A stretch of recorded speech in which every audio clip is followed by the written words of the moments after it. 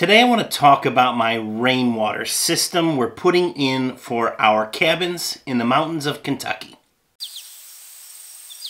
We started off by having Jamie dig us a hole to bury the tank, run the lines to the house and also the overflow out to the creek.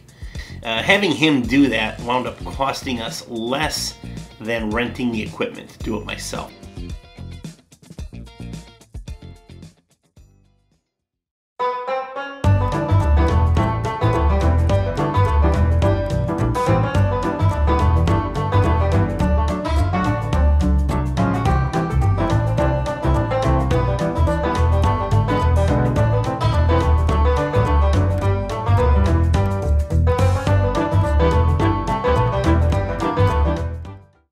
When I first started off building this cabin, my intention was to hook onto the city water. I met with an excavator and one of the neighbors, and they both informed me that being at the top of the mountain, when the water gets to us, there is no pressure left.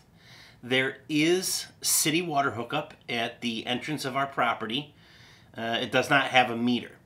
So the cost to install a meter and run the line all the way up about 1,500 feet to our first cabin was going to be close to $10,000. And my neighbor informed me that when it gets there, you may turn it on to take a shower and find there's no water. It really depends on the usage of all of the people below us, and at certain times, like when everyone gets home from work and wants to take a shower or make dinner or whatever they're doing, there may be nothing left for us. So rather than spending the money on running that pipe all the way up there and finding out it wouldn't do us any good, we opted to collect rainwater. Once we had the tank buried, it was just a matter of installing the riser on it. After I got the riser installed, I turned over to the downspouts here. This downspout pre-filter is made by Monjolin, I think you say it. I ordered this through Rain Brothers LLC out of Ohio. That's where I got the tank as well. This will help pre-filter the water and keep the big stuff out, leaves, sticks, debris like that.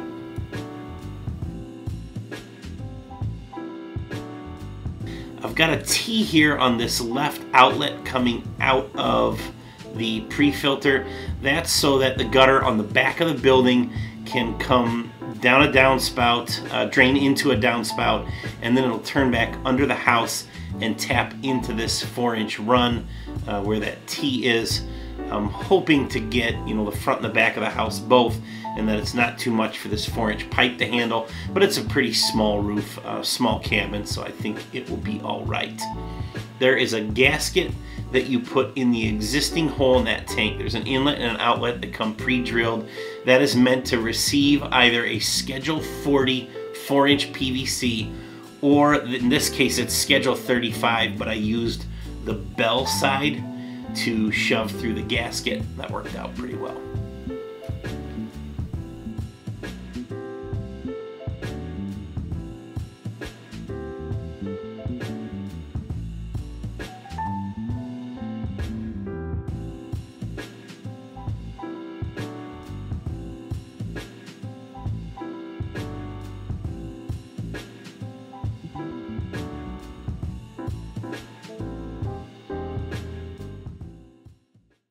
After getting the, I'll call it the intake, the water line that fills the tank, I needed to drill the 1-inch line into the tank that will be hooked to the pump. All right, so this is a 160 PSI. I'm going to call it PEX.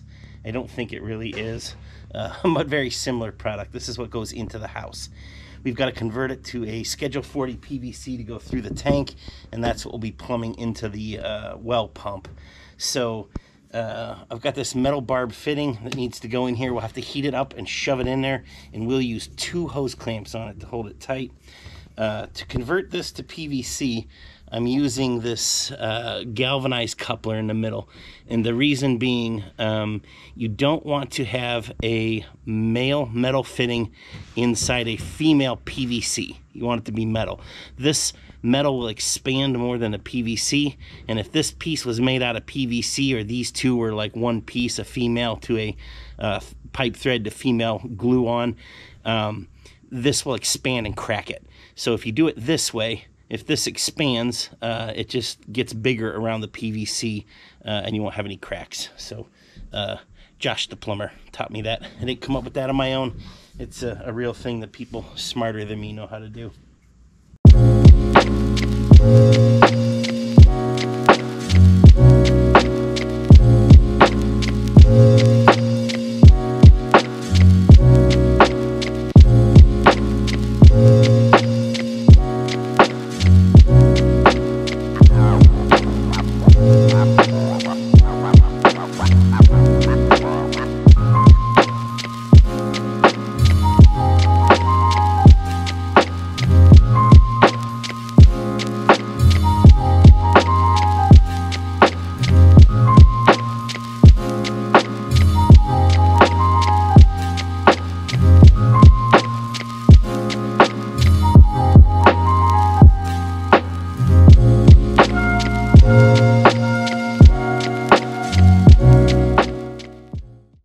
Today is Friday.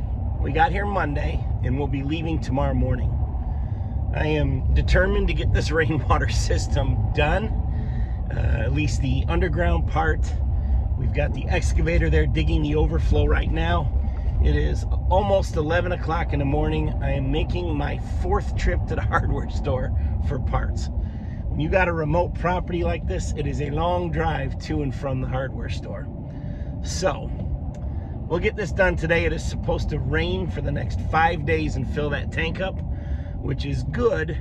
We're not ready to use the water yet, but if you have an underground tank, I don't care if it's plastic or even concrete, that's full of water.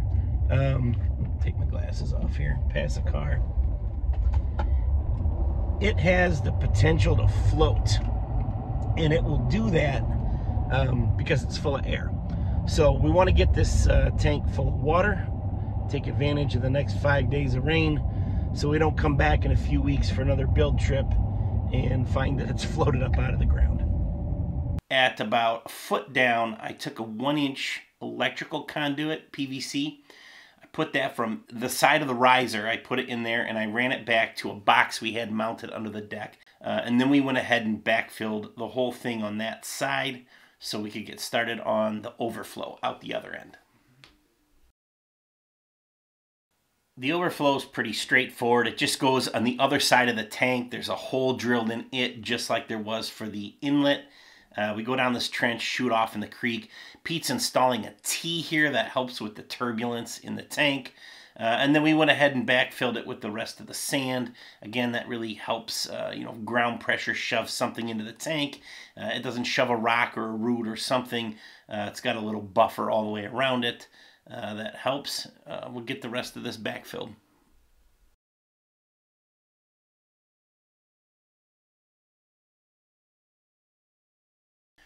The last order of business for the outside part of the system is to hang a gutter. We've got to have something to collect the water. So I happen to own a gutter company, so I also happen to have an extra gutter machine in my shop. I understand that probably no one else in the world does. So these gutters just come out the end of the machine, kind of like a Play-Doh Fun Factory, I always say. We crimp the end caps on with a special tool that just crimps it to the end, and then we've got to put sealant in there to make it waterproof. Always install your hangers first. That's something I see people every now and again trying to tack the gutter up and get them in afterwards. But this will, it provides a lot of rigidity to the gutter, just having them hooked in the front and laid in the gutter, so that if you're doing like this, a 50-foot gutter, it's not terribly long, but it'll make it a lot easier to hang. This is a downspout punch. Just kind of works like a clamp. This is a 3x4 downspout, an oversized one, so we clamp that in. It punches the hole out, and we'll put an outlet in there to hook the downspout to later.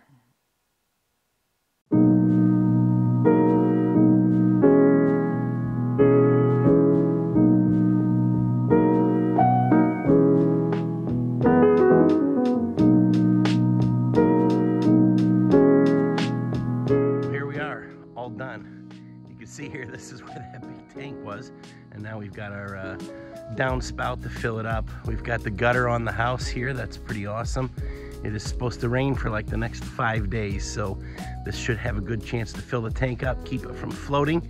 And most importantly, when we get back, we're gonna work on the inside part of the system, and we should have some water soon. That'll be great.